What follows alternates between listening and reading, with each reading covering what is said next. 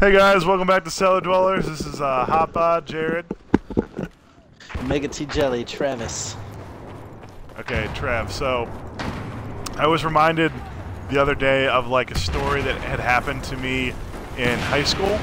So, in high school, my best friend Zach and I mean, I've probably spoken before of my. I know this is only like our 6th episode, but I'm pretty positive I've spoken of my love for Homestar Runner.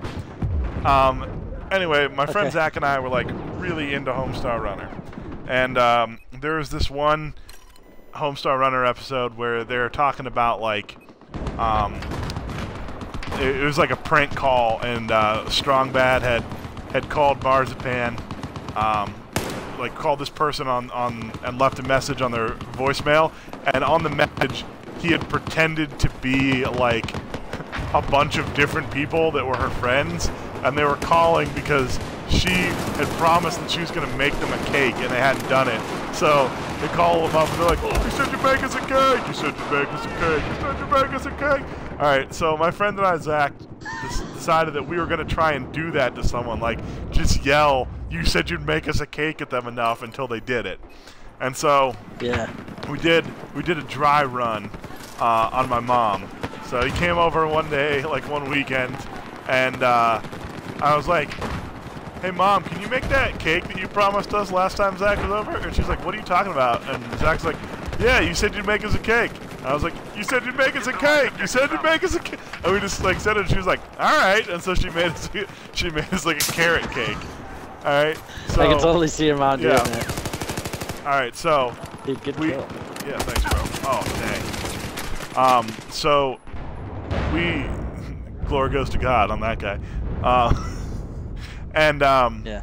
So the glory God be. Yeah. The glory God be. So he so we go to school, and we're ready to put our scam into action. We're gonna run the "you said you'd bake us a cake" scam. All right, so we go in, and this is like happening like in the band room, and we just picked someone that we knew that was like super gullible. And here's how it was going to work. It was going to be like, I was going to start talking to her. Like, we weren't going to go up together, because like then she'd know something was up. So it was going to, like, I was going to talk to her, and Zach was going to be nearby, and I was going to call him over to, you know, corroborate our story. So I started talking to her. I was like, "Hey Colleen, when are you going to make us that cake you promised us last week?" And she's like, "What are you talking about?" I was like, "You said you'd bake me and Zach a cake." And she's like, "No, I didn't." I was like, Zach, come here. And he's like, "Oh, what's up?" And so he comes over from across the room, and he's like, "Yo, what's up?" And I was like, "Remember Colleen said that she'd bake us a cake?" And he's like, "Oh yeah, she totally said she'd bake us a cake." And she was like, she like started to believe it. She's like, "Really?" And I was like, "Yeah, we were sitting in lunch, and it was on Thursday, and you were like, 'Oh, I'll make you guys a cake,' because we were talking about how much we wanted to have, like, you know, a chocolate cake or whatever, and you were like, 'Oh, I'm not really good at that, I'll make a cake.'" So she was like, "Did I really say that?" And we were like, "Oh yeah, you said it." And she starts to believe it. Like, and she's and like, I think we had told one of our other friends that was like friends with her. I was like, just go along with it, and we'll let you have some of the cake. And so someone else that's like friends with her, like, is like, "Oh yeah, I was there, I remember you said that to him." And she's like, "Oh, I guess I did. Like, all right, I'll bring it in tomorrow." So she made us a cake and brought it into lunch, and we had a cake for lunch. Dude, that's amazing. What kind of cake was it? I think it was a funfetti cake. So basically the best kind of cake. My favorite kind, and call me boring, but it's just yellow with chocolate frosting. Dude, my favorite kind of cake is banana cake. It's everyone's favorite. I've never had that. Dude, banana cake is incredible. It's like a better version of banana bread. It's like banana bread with frosting on it. Dude, I'm actually not doing too bad. I'm doing all right. Dude, I can't believe I just survived that. Somebody totally had my back when I was about to get stabbed. Dude, I just dome rocked someone. Dude, I'm about to get behind their lines. Dude, I was almost about to flank him. Things went horribly awry. I'm 110 meters from A.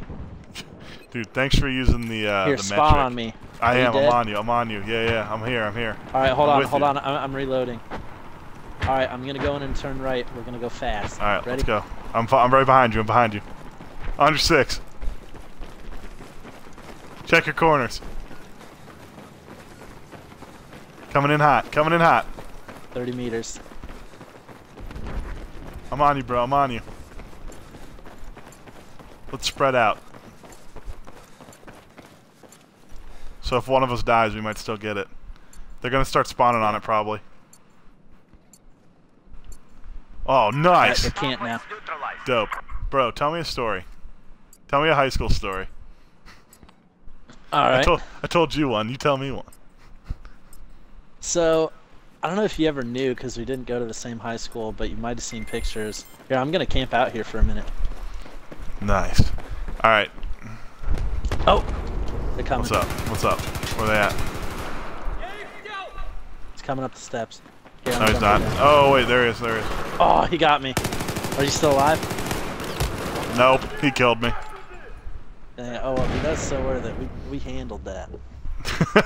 Well, for a little bit we did. All right, so tell me your story. All right, so I used to be like one of those scene kids, which was like the step below emo. Dude, I know about and, scene. I remember this one time at lunch, this girl came up to me, and she was just like being a real brat, like telling me I had girl's hair. And she closed out with, "My mom has that haircut," and all that I did was look at her, and I was like, "Well, your mom must be pretty hot." And then everybody laughed. Dude, you got her. Got her good. It's like, well, you probably got a hot mom who knows style. Bro, tell me, did you have a MySpace? Tell me about your MySpace page. Heck yeah, I did. I still do, technically. I just never Oh, dude, I had one until, like, I went to college, and then I was like, alright, it's dead. Bye, Tom. But I defriended Tom. Dude, I used to be all about that. Like, I'd always have the newest type of technology with it. Yeah. Like, I used to know how to did you look at code in people's HTML? comments. Yeah. Alright, so tell me about your page. What do you remember from it? And then I'll tell you about mine. Tell you about what? Tell me about your MySpace page, and I'll tell you about mine. I remember the latest, like, when I was still actually using it, I had, like, this teal and black crow background. Yeah. And I thought it was, like, the coolest thing ever, and I had some list of Screamo songs playing. And then I had, like, one picture of me and my brother and my sister. I had something about my girlfriend at the time. I had my comments hidden, and, like, everything was so compact that you didn't have to scroll at all. Yeah. Bro, who was on your top 8 besides Tom? Wow. I think it was my girlfriend, my friend Vinny, my friend Steve, mine and Steve's band, mine and Steve's like potential recording studio, another band that we helped record, like they're just beginner stuff, you know. Yeah. And then I think that was it, because at the time that I stopped using it, like. Trav, would you give us a little sample of your old bands, like one of their songs? You mean like put it up, or? No, just sing it for us right now. Well, I can't really sing it because it was all like screaming stuff. Dude, well, scream it for us. I can't because my baby's sleeping in the next room with my fiance. Bro, wrecked. Yeah. All right, so wrecked by Andy Dragon. Dude, let me tell you about my high school band. Did you ever hear about it? Yeah, you guys were the most popular on MySpace. All right. So here's the story. And then I'll tell you another story about Mike after, just because it'll be kind of relevant. All right. So the story is that in high school, a friend of mine and I started this band that we were like, we're gonna start a fake MySpace band, and like I had a friend, so he's really good with computers, like incredible good.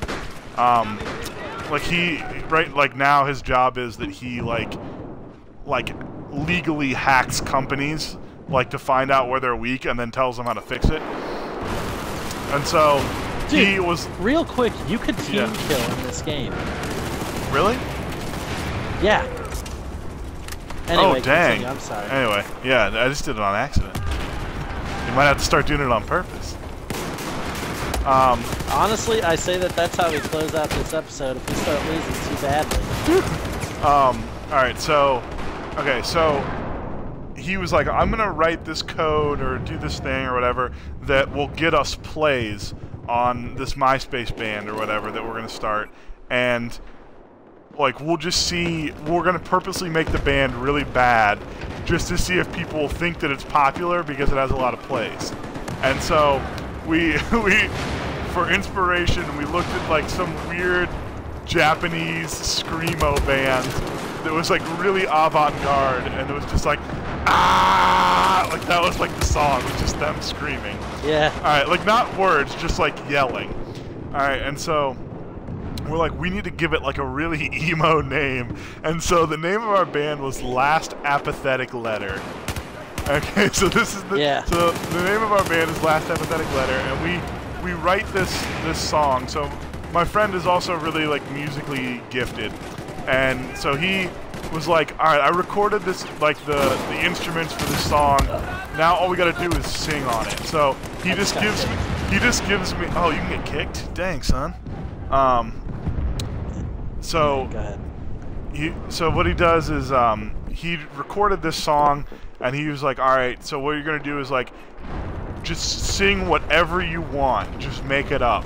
And so, I'm listening to this audio track, and I have a mic in front of me, and I'm just, like, going, like, like, that's basically what I was doing. Like, the whole song. Just making noises. And then, at one point, I just yelled... I don't, for some reason I was just like, I'm gonna yell a line from Monty Python, but not like a famous line, just like one of like the more like the not so famous ones. So I just yelled, African or European swallow, just in the middle of the song. All right, so then then the song ends. All right, and then my friend Mike is like, all right, now I'm gonna record vocals, and so he goes in over top of mine, and he's just like. Sing, and then he just starts going, I don't want to go to school today. I don't want to go to school today. Ah! And that's the song. All right, so this really, really crappy song that we make, and I'm we're coming like, back right. in, by the way. Okay, so we make this song up, and we're like, all right, so here it is. We've got this crappy song, and we are gonna like make it have an arbitrary number of like listens so that it'll be at the top of the charts and people will see it. So we start running this program that's doing that for us, and we end up with like close to like 1 million plays or something, which is like a really a lot back then. And yeah. And so what we do is we had friends that like worked at this thing that was well, hold on. First of all, I need to note that we on the MySpace like top music page, if you went to it, we were listed as the 3rd highest after Nelly and Lil Wayne. So it was Nelly, oh my gosh, Lil Wayne, and then Last Apathetic Letter, and it was that way for about a week. Okay, and then MySpace figured out that something was wrong because we only had like maybe 20,000 profile views, but we had over 1 million plays, and so they figured out, they're like, oh, something's wrong with this profile, and they like took it down or whatever. But we had a solid run. But during that week, we had a friend who worked at like this. Basically, our local newspaper would publish high school stories like once a week, and someone like. Our band did what we thought it would do, and it was making like people in high school think that we were cool, and like they thought the music was good even though it was like very obviously awful. Yeah. Okay, and so emo kids would come up and be like, yeah. dude, I love that song, dude. Yeah, and so they're like, oh, did you hear about, Last Apathetic Letter? And this girl wants to write an article on us. And we had a friend that did that, and the guy that was like in charge of like deciding if they could, like, you know, if they could write the article, and I was like, oh, I don't know, I've never heard of these guys before. And our friend is like, oh yeah, I've heard of them. And then he's like, okay, you can write the article. So we get called up and we do this interview, and we were in the paper, like in the paper on like the front. It was like that day, it was like on Monday is when they would publish it, and it was on the front page of one of the sections, and like all the people in my high school saw it, and they're like, you're in a band? And the picture that we had was ridiculous. It was like me, and I had just been at Mike's like real band's concert, and I was holding up his keyboard, like an entire keyboard, like it was a keytar, and I was like drenched in sweat, and Mike was super sweaty too, and it looked like we had just played a show, and so it looked like we were in this band. And this is like the picture that's on the front of it. Yeah, and so we were in the newspaper. I'm gonna Google it real quick. And yeah, dude, see if you can find it. I don't know if it's still up. I don't know if they archived the high school stories or whatever. But yeah, so last empathetic letter, the story of my high school band, third on MySpace after Nelly and Lil Wayne. And the name of our song was African or European Swallow. Alright, so that'll do it for this episode, and I'll catch you guys next time. Alright, see ya.